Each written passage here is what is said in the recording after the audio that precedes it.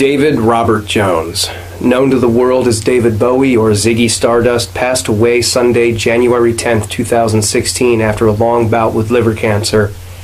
Though diagnosed with the malignancy 18 months ago, he had not made it public yet that he was suffering from the illness. Bowie's musical career, nearly 54 years in length since its start in 1962, left a lasting impression on popular culture.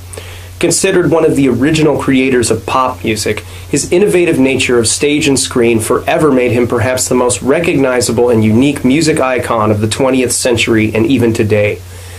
Legendary BBC One radio DJ John Peel, in regards to Bowie's impact on music, once quoted, "The one distinguishing feature about early 70s progressive rock was that it didn't progress. Before Bowie came along, people didn't want too much change. After Bowie, there has been no other pop icon of his stature, because the pop world that produces these rock gods doesn't exist anymore." The fierce partisanship of the cult of Bowie was also unique. Its influence lasted longer and has been more creative than perhaps almost any other force within pop fandom. Bowie passed away, quote, peacefully at the age of 69. This month's issue of Food and Beverage magazine has announced it is officially renaming the drink Jack and Coke, Jack Daniel's whiskey with regular Coke, to the Lemmy in honor of Lemmy Kilmister. Lemmy Kilmister passed away December 28th in Los Angeles after struggling with many health problems, including cancer. Lemmy had been diagnosed with the disease just 2 days before his 70th birthday. The magazine's publisher, Michael Paulitz, quoted, "We are honored to represent the industry and bring the moniker The Lemmy to every bar in the world. Owning a rock club with Anthrax's Scott Ian and Alice in Chains' Jerry Cantrell gave me the chance to meet Lemmy and experience his legend myself. Motorhead was a band which was revered by both metal and punk fans. Lemmy had become an icon for his musical talent and a living embodiment of the rock and roll lifestyle." Puddle of Mudd singer Wesley Scantlin was recently arrested at his former home in the Hollywood Hills of California after allegedly breaking into the home, vandalizing it, and, quote, destroying parts of it. Scantlin allegedly used a hatchet to break a window to the home and destroyed several pieces of audio equipment, security cameras, and an alarm system on January 9th. Wesley lost the home to foreclosure. This arrest is certainly not his first time in trouble with the law over the years.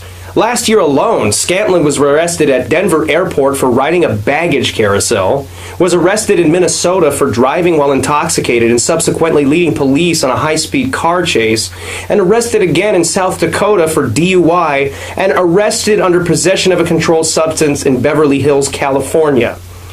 Scantlin was released from his latest arrest after posting $20,000 bail after being booked alongside 2 other individuals who were arrested on trespassing charges. Dude, get your fucking life together. You're a grown-ass man. There is no reason you need to constantly be going in and out of fucking jail because you can't admit that you have a drinking problem and a fucking drug problem. I've been there myself. Hell, shitloads of people that you've toured with in your band have been there themselves. And guess what? They're not fucking resorting to going in and out of jail for going back to their foreclosed house and breaking windows like a fucking asshole. Do you really want your entire music career to just be a joke cliff note on the ass of music history?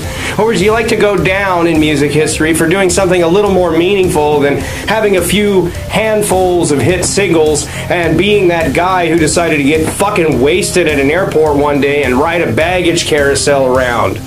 Jesus fucking Christ, man, get it together. It's not bad for someone your age to admit they have a problem. In fact, I think a lot of people would respect that if you fucking did. Anyway, that's just my opinion that, you know, maybe Wesley Scantlin needs to admit that he's got a fucking drug addiction problem. Oy. Well, that about wraps it up for this week's episode of Some Guy Reads Some Metal Music News. If you've got a news story at hand that you think might be good for a future episode, feel free to shoot me a message on my Facebook fan page, which you'll find linked below, or just comment on this video in the comments section.